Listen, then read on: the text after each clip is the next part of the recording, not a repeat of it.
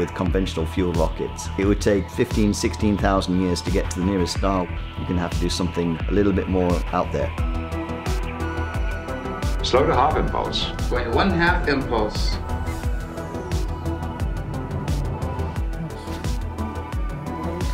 What we're trying to do is build an impulse engine like you hear on Star Trek. We'd like it to go at about 0.4 the velocity of light, just so that we can get to the nearest stars within a human lifetime. There's no burnt up fuel, there's nothing being shot out of a tailpipe, and it's the gravitational field that actually will propel this thing forward. This is the Mach Effect Gravity Assist Drive, a device that could make interstellar space travel possible. But the Mega Drive, as it's known, is also a design that hinges on some pretty controversial physics. Now, after 30 years of fine-tuning, this pair of scientists might finally be close to getting the results they've been hoping for. And NASA are taking the idea seriously.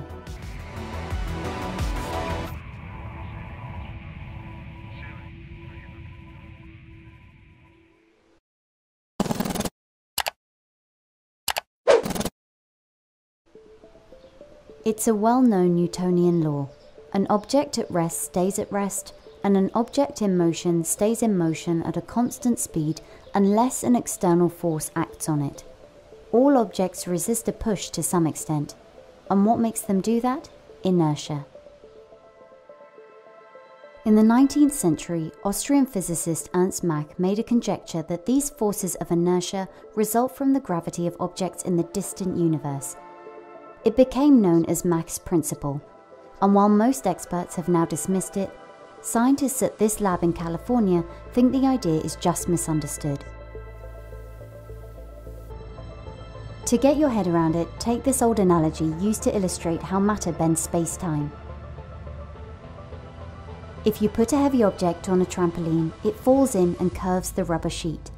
Now, if you roll a ball on the trampoline, it will keep orbiting the heavy mass in the center. That's how a planet behaves when it's attracted by the gravity of a star. The stretched rubber sheet is loaded with potential energy, and according to the team's understanding of the Mach principle, so is space-time. Imagine the space-time of the universe as being like a very, very flat lake, and you're sitting in a rowboat, the kind that has the seat that moves backwards and forwards. But you don't have any oars. Instead you have two great big buckets, like big trash cans. While you slide forward in the seat, the mass shifts around and the boat moves slightly. That's conservation of momentum, another Newtonian law.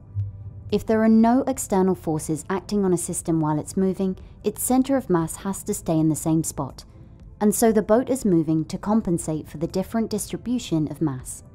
And what you're going to do is you're going to dunk the buckets into the water, which is the universal space-time. And now you're a lot heavier than you were. Now you're going to slide back in the seat. And as you slide back, the boat is going to move under you so that your center of mass remains in the same spot. The boat actually moves forward as you slide back in the seat. Then you can dump out the water, you don't need it anymore, and then you repeat that process. The Mega Drive works in a similar way. The part which is doing all the work is a stack of piezoelectric crystals, the same kind of material that's in your electric toothbrush. When you apply a certain frequency of electric current, the crystals expand and contract, which causes the whole device to vibrate. But the Mega Drive is set up to vibrate mainly in one direction, which causes it to accelerate slightly. The team says this acceleration enables the device to tap into the gravitational potential of the universe. By borrowing some of its energy, the crystals change mass and the device starts behaving like our rowboat. That mass change is what's causing the propulsion, because each crystal kind of moves in this sort of fashion, so the whole stack is in this breathing mode which moves backwards and forwards. As it gains energy, it increases mass, and then it shrinks again and loses mass. If you time it just right, you can actually make that thing move forward. All of this has been the life's work of Jim Woodward, who set off on this path over 3 decades ago. Since then, he's been working alone on the Mega Drive project in his spare time, until his desk at the university was relocated to the office of Hal Fearn. And at first I thought it was absolutely insane. I thought, what on earth is this guy trying to do? I took a closer look at what he was doing. That's when I really became more interested. Hi, Shell, are you there? Yeah, I'm here. But proving this idea has been a problem. The movements of the device have been extremely small, not large enough to register with the naked eye. But after receiving 2 grants from the NASA Institute for Advanced Concepts, or NIAC for short, the team has managed to greatly improve their existing prototype. Many new collaborators have joined along the way, and the team has designed a new setup for the device, hanging it from a pendulum to increase thrust and eliminate any vibrations which might be mistaken for it. Okay, here we go. 3, 2, 1. And they've finally started seeing it move with their own eyes. You can physically see this thing shudder around vibrating, and you can physically see it move off to one side. So that's actually quite exciting. If we can actually show that by video, then I think that should convince quite a few people. The devices we build now produce those type of forces between 100 and 1,000 times larger than the forces that we were producing even a year or 2 ago.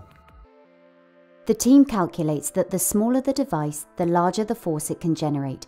So instead of scaling up, they hope that arrays of thousands of tiny megadrives powered by a nuclear battery could one day be deployed to accelerate large probes into interstellar space.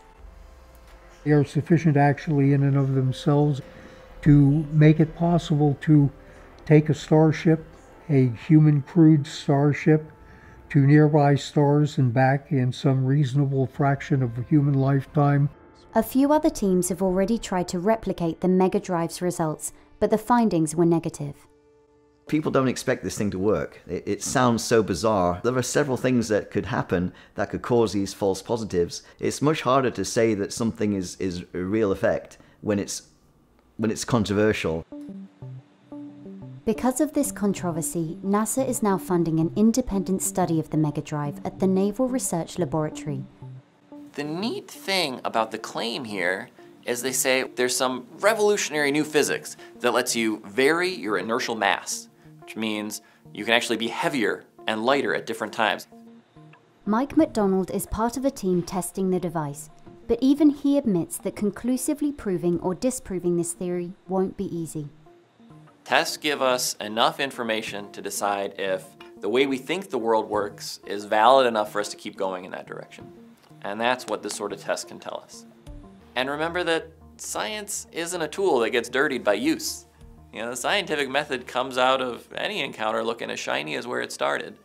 And if we use it well, even if we don't find that there's some new effect here, we'll learn something about how to do these kinds of tests better in the future for whatever is coming along next. Assuming the device passes its replication trials and nothing else can explain the forces the team is claiming, one day the ultimate test would be for an array of megadrives to maneuver a CubeSat in space. Science fiction will be vindicated as transformed into scientific fact in that regard.